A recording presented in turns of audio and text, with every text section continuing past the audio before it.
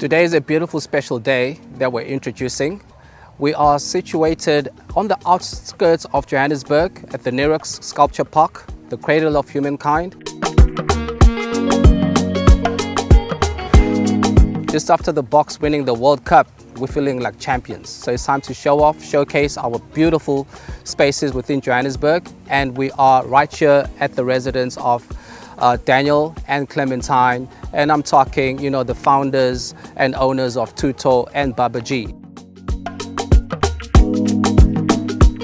There'll be some nice, lovely paella cooking there, which is one of Daniel's famous dishes that is well known for within the whole region of Johannesburg.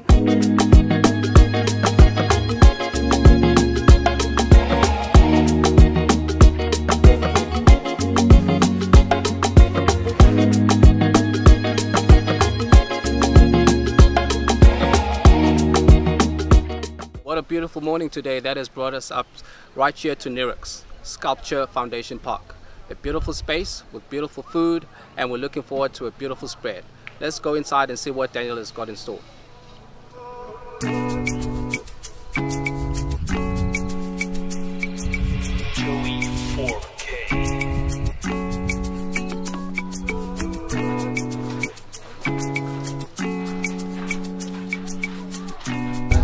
How are you doing? You too? What was happening? Finally, yeah. I just saw everything that's happening that side, and it's looking amazing. I didn't suspect to be this good, you know? No, I mean it's looking fantastic down there. They've really outdone themselves. Completely. And the team? Team-wise, so I've got Amaze that's here. Sakura's here. We've got a few people out. We're busy offloading now, so I've got some capsicum students that are here and that are going to be helping us throughout the day. Oh, awesome. And essentially there's nobody else from the Nice. We've got a full house of events today, so it's me. It's going to be fun. This is the damn show. Literally.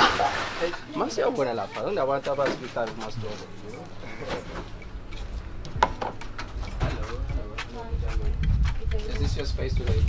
No, actually, this is our space and every weekend. Oh, okay. You know what? You need to get used to our faces now. I will. Yeah. I should. Hey. Definitely. Is your car here with ingredients and supply? Do you need some help with that? We're just actually busy offloading right now. That's what all these things are.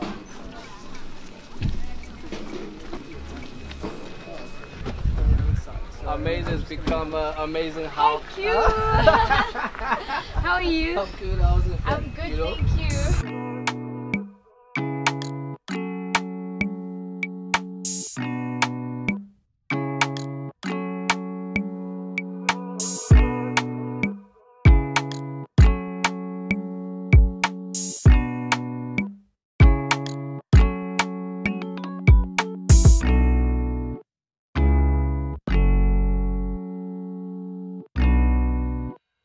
Daniel, it's been a journey and a half. It certainly you know, has. and I'm thinking like I met you in 2013. You know, yeah, I think 2013. Yeah, I think we don't even just before we got our food truck. Yes, I put an ad on Gumtree. Exactly. It was an ad on Gumtree. I responded to that. Looking for an entrepreneur wanting to help run one of Josie's first food trucks. I remember. Something along the lines. Along those lines. And it was the food trucking part that got me. I was like, thank God I'm not in the kitchen, you know, outdoor vibe. I think this is it, you know. Yeah, it was an energy thing. I felt it. And from there, it was, you know, I found myself in a space of, you know, this guy with big pans and stuff, you know. And he's doing paella. And I was like, I remember this from the hotel school, you know. It was one lesson, but yeah, I think I like this, you know. How has it been since then? You know, I mean, it's actually, tell me what made you leave. Like, I remember you were in a corporate space, you know. Then you sort of took that leap, and yeah, it just tell us from there, you know, from that point that you left corporate and stuff, you know. I didn't feel it at first on the food side. The food side is something that came from my wife, my life partner, Clementine, Clemmy, who you know so well and love. And she's the one who really, throughout school and throughout varsity, you know, we dated from when we were 17. And since the beginning, since I knew her, her family has been food obsessed. Every Sunday lunch, family ritual. What, all they did was eat? That's it. Yeah. We got together and, you know, I would usually get to the house 10, 11 o'clock. There'd be cooking production underway, and it was always something different. You know, they experimented with a lot of recipe books, with a lot of chefs, with a lot of different cuisines. So there was always something new, and we were always together experimenting, cooking, and her love for that really grew from her family, and my love for food grew through her family and through her family's love. So, I mean, we started in the corporate landscape, working directly after school. Clemmy was in PR. She was dealing mainly with healthcare companies and dealing with corporate communications. And I was in the banking world. One weekend in our early days of corporate life, jet-setted down to Cape Town, spent some time with some friends, and they had started a paella business a few years ago, cooking at the old biscuit mill down in Cape Town. And I was just talking to them about the business, about life as an entrepreneur, and they mentioned that they were going to be opening up something in Joburg, same sort of market in Braamfontein. I remember those bosses. Yeah. The originals. Yes. I mean, they're still doing what they're doing, and they've still got fabulous businesses down in Cape Town. We've still got a great relationship with them. But we really started on that basis of working as people who said, we'll do it. We'll do the Joburg operation. You can show us how it works. You teach us how to cook paella. We've never cooked a paella in our lives before. We had also, same as you, we'd heard about it, we'd seen it, we'd never done it before. And they set us up with the basics that we needed, a few tiny pans and a cooler box and a little bit of money to start up. Like I think it was 2,000 Rand. To get some float and to get the first stock levels in order. And we started on the weekends. We started just cooking on Saturdays, and we were doing that for a few months. Just working our corporate jobs, working on Saturdays, and all of a sudden somebody wanted to start up Maboneng was already running their arts and main market, and I said to Clemmy, well, let's try do another one on Sundays too. So we started doing that.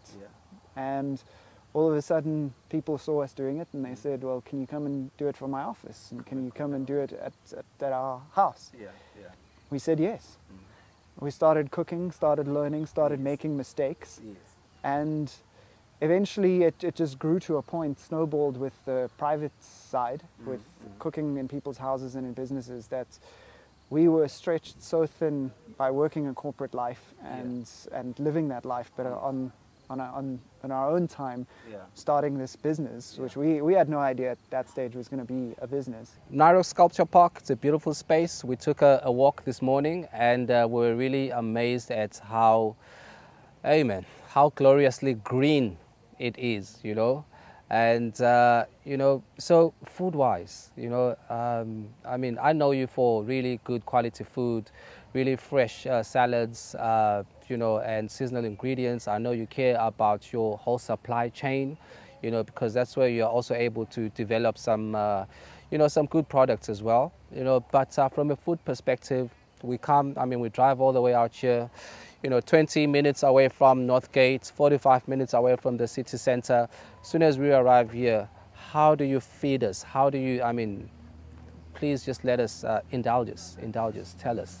Well, look, menu-wise, I think our Baba G menu, which has developed through our presence in Ilovo, it's a concept that is Afro-Mediterranean, so we call it that because it's a lot of North African flavors, Moroccan flavors, Egyptian flavors that combine with some of the Southern European things like chicken rotisseries, and a lot of Italian and French inspired, you know, Provençal inspired dishes too, but all use very similar ingredients, all have very similar basic principles of cooking.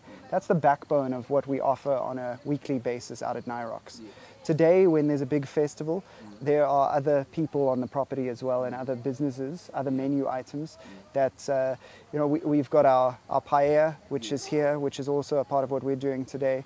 We do amazing toasted sandwiches in the paella pans, cooked right in front of your eyes, gooey melted cheese, like with great free-range chicken mixed with peri-peri and mayonnaise. We've got Shea, who are some of the original market people as well, whose business has grown amazingly, and they owned a restaurant in Maboneng, recently moved to Parkwood. They specialize in Argentinian style meat. They've got an asado here, so you've got hardwood, flame cooked, different cuts of meat that are available with an amazing spread of their Argentinian salads too. We've got people like the Sushi Bus here today, helping to diversify the palette as well. There's a pop-up restaurant in the Poplar Forest. I'm going to let you go and explore and see exactly what's happening there, a little private nook. And essentially, good, wholesome food, that's what we're offering all around. The Argentinians at Shea are specialists in what they do. They take meat to another level. And I think as a combination with the Babaji wholesomeness, the Tuto paella side, and what Shea's offering just on its own, there's an amazing spread. Awesome. I definitely see how everything comes together, because one thing that people forget is that people within this space are really true and passionate to their journey. I mean, the influences in your food, they are based on where you come from originally and who you are as a couple, you and Clemmy, French, Italian, South African, so it all comes back together, and it shows that definitely moving forward, everything is tuto, meaning wholesome, and this place provides you with that, a wholesome experience. In the meantime, to be honest with you, I'm very happy that we're in this space today. We're invited by you, and we are your guests as well, and let's look forward to one hell of a day. Thank you so much.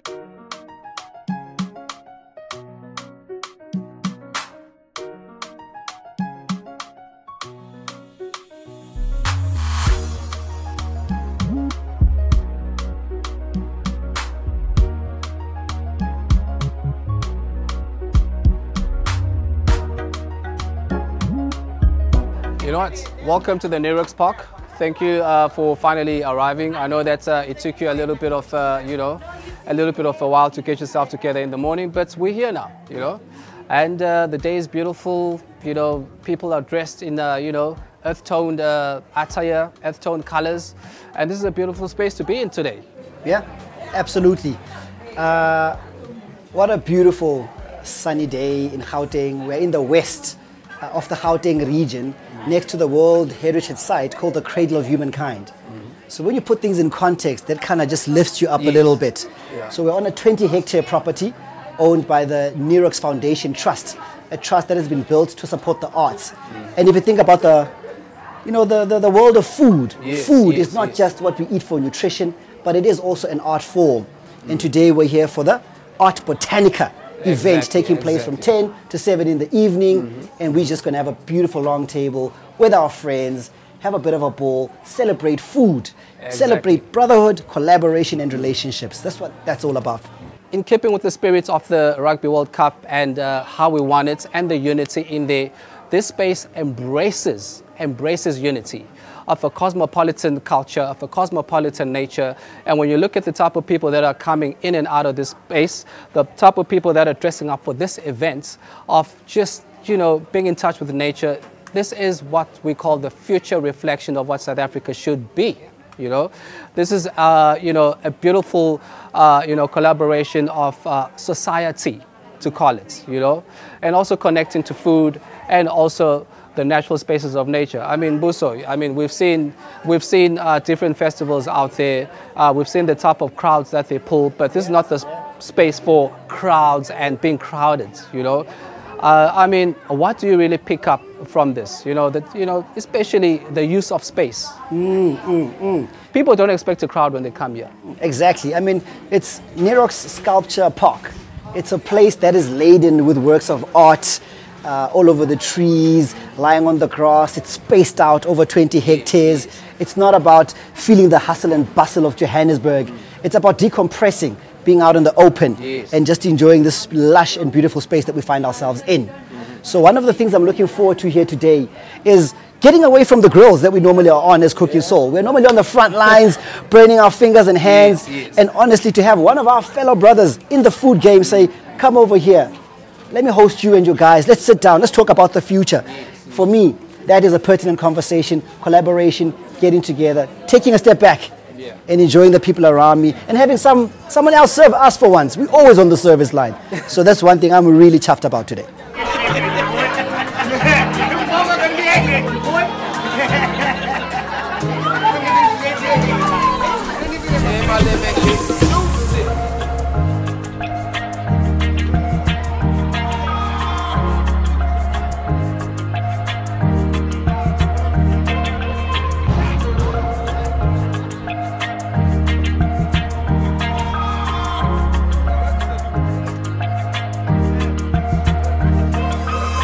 Now, in keeping with the festivities of the day, the long table is going great. We got friends and colleagues talking and laughing in the background. Food is being eaten right now. Food is being had. There's a variety of flavors. You might as well call it the 7 colors table because they're having a little bit of everything, and it's a joyous, joyous, joyous moment. I mean, just take a look for yourself. This is what we create. This is the souls that we inject in people. Just take a look. Just take a look at this, you know? Just take a look at that, you know? Happy people, happy souls, beautiful day, beautiful sights, beautiful occasion. What more do you need? What more do you expect? Cooking Soul.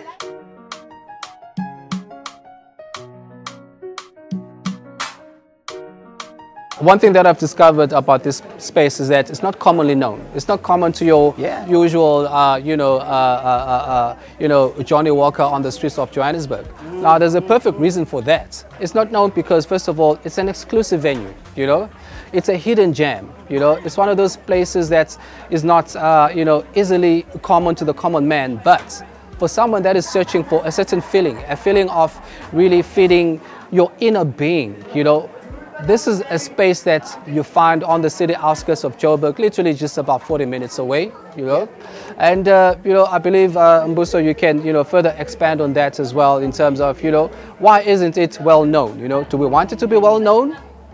I don't know, but it is a hidden gem. Yeah, well, in context of all the craziness, I mean, this is the city of gold, my man. You know, we come here in droves from the Eastern Cape, from the Northern Province. We come here trying to find our pot of gold. Whatever that pot of gold means to us, using your talents, so on and so forth. And if you think about it, we travel to Cape Town, we travel to Durban, we travel so far to go and find a space where we can decompress. So for a change, I mean, think about it, within the hour, you have a hidden gem, just a stone throw away from your house that sometimes you don't think about. And this is a beautiful place for us to come to. You can decompress without having to go too far, without having to travel thousands of kilometers. And you can find exactly what you're searching for in terms of that sense of peace, decompressing, coming down, having excellent food. And that's a beautiful place. And another thing that I love about this place is, can you imagine, this place only opens on Sundays. Officially so, on a Sunday. Today's a Saturday, so we do events here on Saturdays at Nirox Sculpture Park. So what's interesting about it is that, you know that lovely balance between conservation and usage. It shows, where does our respect lean? It's a green planet. We are moving towards preserving the beautiful spaces that we find here.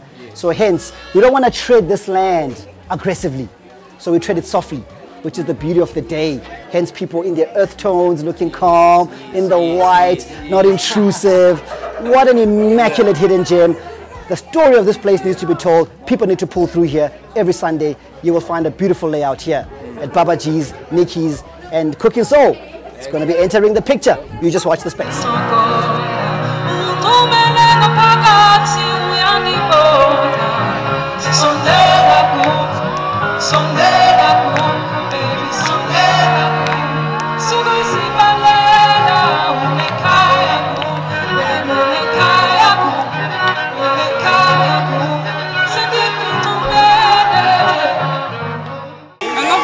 Because firstly, the space space always gives me songs. It's a very inspirational space. Like if I spend a week here, I will have work. If I spend time here, my thoughts are clearer.